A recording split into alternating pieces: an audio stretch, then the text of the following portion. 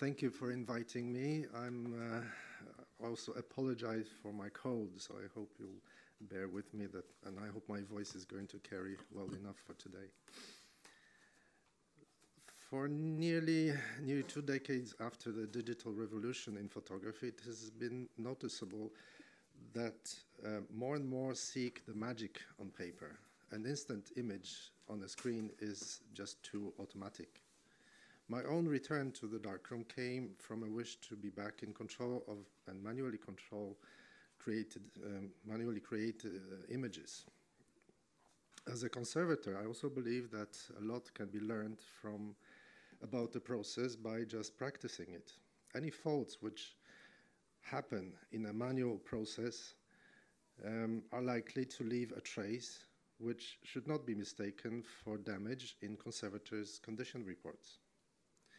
Many years ago, after I moved to Norway, I became aware of the Norwegian pioneer photography, the mysterious Mr. Winter. Now, if you said that Bayard was an unknown figure, then Winter is probably the minority of you have heard about.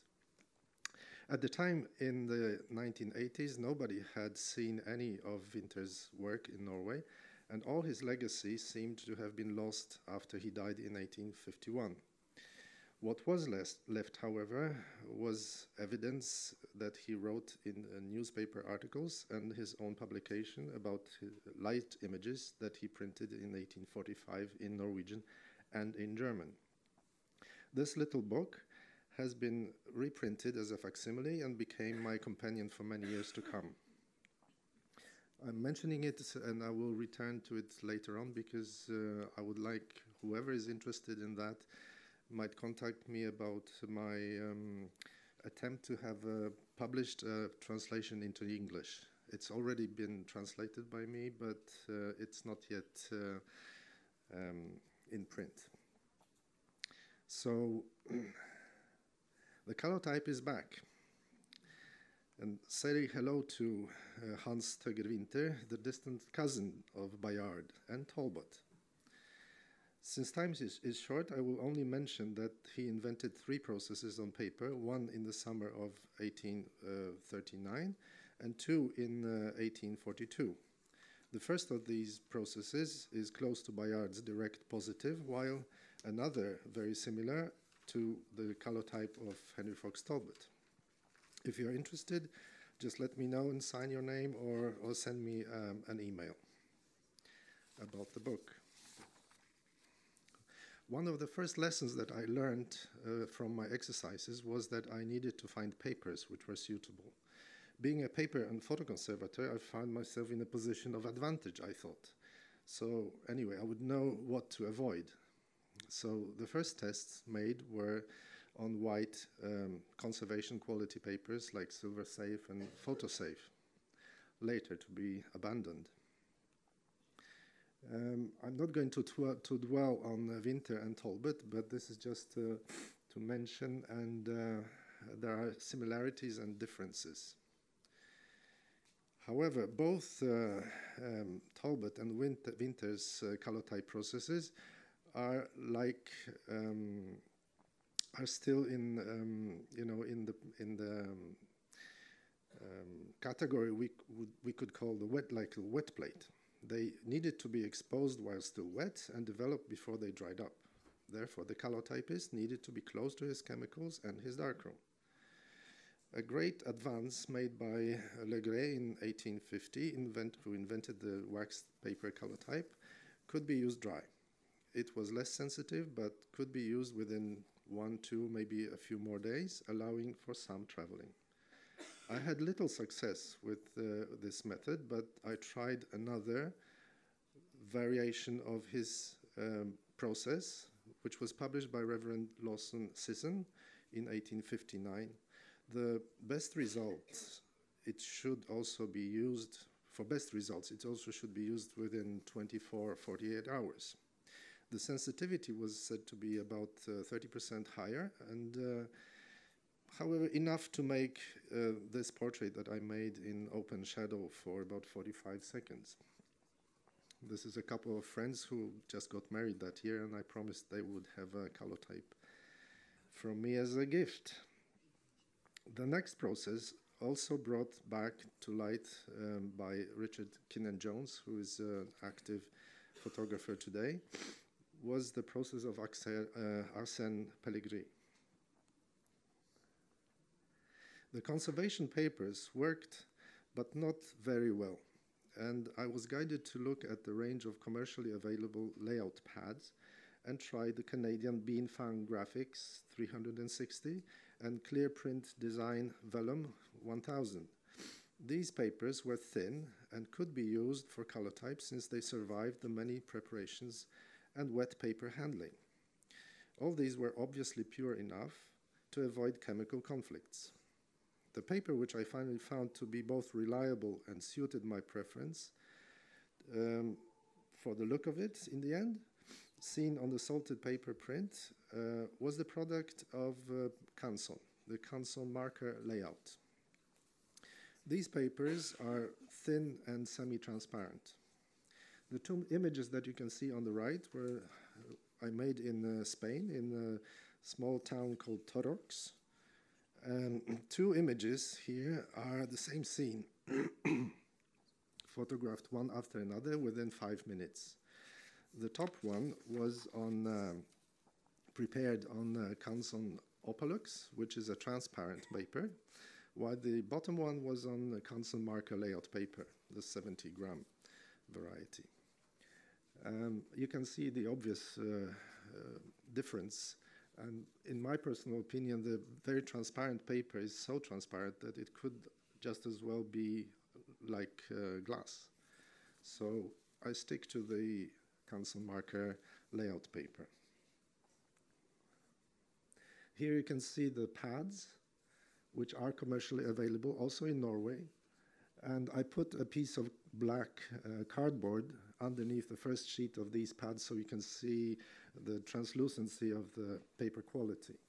The one which is in the middle sort of, or left of, the biggest one, the most yellow one, is the Beanfang. The middle one is clear print, and the Canson marker is on the right.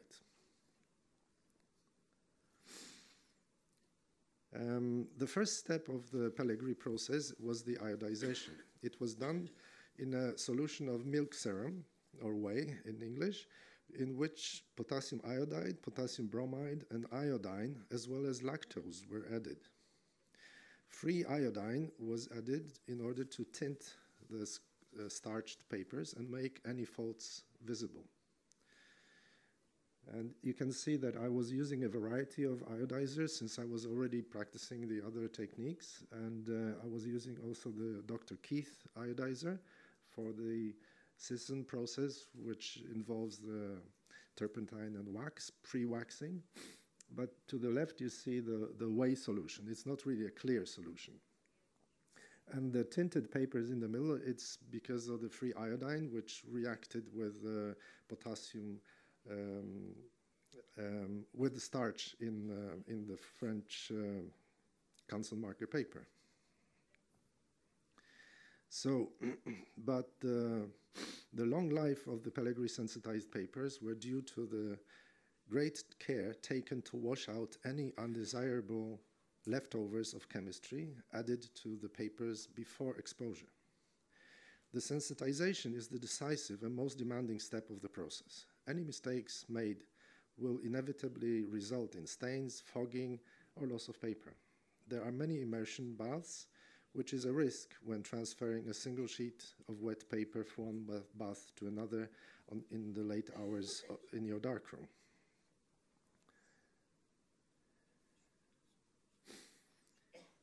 A batch of 5 to 10 sheets I found is, and also following Pellegrini, is possible and advisable. The first bath is the silver nitrate, which is made to 10%. The many baths following silver nitrate are designed to remove any residual chemicals which could cause fog or staining of the calotype. So later, the first 2 baths are in pure water, each of 10 minutes, followed by a 1% solution of sodium chloride, This is going to form a milky precipitate with any silver nitrate, which did not react with the silver with iodide and bromide in the paper. The milky salt is in fact silver chloride, and it's not going to take part in the process. The salt introduced to the paper at this stage needs to be washed out. So this needs another series of 3 baths of 15-minute duration each. In this picture, you can actually see the moment when the iodized paper, one of those which were dark tinted, has entered the sensitizer, and I just snapped it the moment when it's changing the color. This is when you can see actually the formation of silver iodide. And that's really useful. You see how fast the reaction is taking place, and you see any faults that might have been in the paper. The final bath of this long procedure is the preserving bath, designed to prolong the useful sensitivity of the paper. I'm not sure how much it really contributes, but I don't change a winning formula. We only modified it slightly. Yes, here's the image shows a few of sheets which were iodized without the free iodine. And of course, if you use the iodine in the iodization formula and papers which were not starch papers, they would not take that tint. Okay, this is the summary of the process. So the preserving bath is really designed to prolong the useful sensitivity, and it's really adding organic content. The addition of gallic acid, as you can see, was in the formula.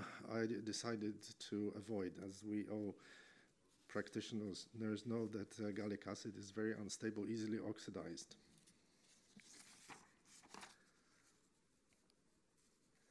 So the exposure, as you can see, is a bit of a guess, but an exposure table that was designed by my colleague Richard Kinnan-Jones, based on the measured exposure values, is of good help. And exposures can be made both in winter and in rainy weather, but there has to be just enough available UV and blue light. The shortest exposures I dared were about 30-45 seconds in the summertime. Development can be delayed by at least 2 weeks, a huge advantage for the traveler. For development, Pellegrini suggested pyrogallic acid, which is fast but a rather nasty chemical, so I preferred to use the traditional but slower gallic acid, and I prepared according to Alan Green's formula, which is in his excellent book, Primitive Photography, and from a saturated solution in alcohol. It can be diluted, and it forms a 100 milliliter solution. And a few minutes after the immersion, the paper is lifted out, and a small amount of a catalyst is needed. It's a mixture of silver nitrate and glacial acetic acid. Prior to that, no progress of development would be noticed. Now a sheet needs to be inspected in darkroom light every 10-15 minutes to see the progression, if you dare to wait 10 or 15 minutes.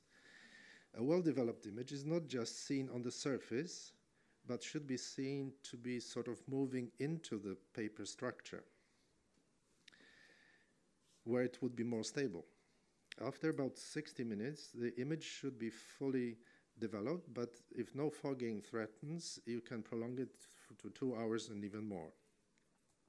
After a brief wash of 5 minutes in running water, the calotype is placed in the first of 2 baths of 12% sodium thiosulfate, and followed by another 10 minutes of the second bath of hypo. The image now is transferred to a running bath of water, and the remaining hypo should be completely removed. This can be speeded up by using sodium sulfite. The wet image looks always much thinner in density before it dries up. I will finish with 10 examples of my calotypes and salt prints from the travels of the past 10 years, and they were all made with the Pellegrini method.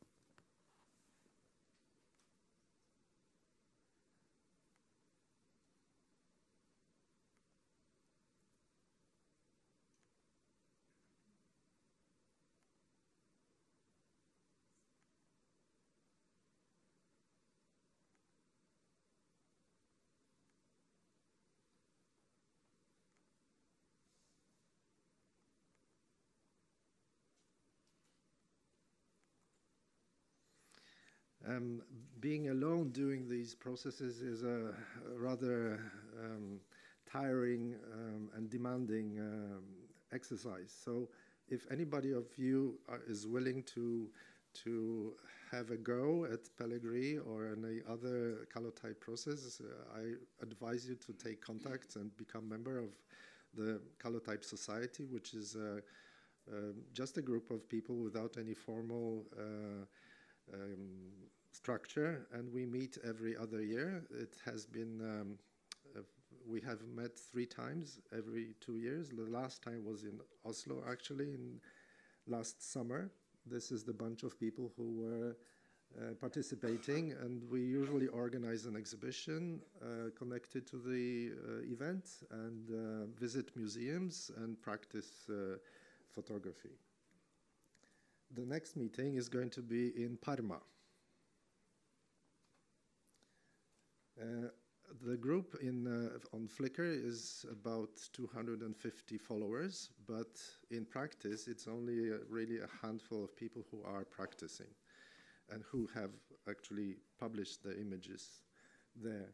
The Facebook group has quickly grown, and it is more of a, I don't know, a wider kind of audience, and it has 650 members the last time I checked.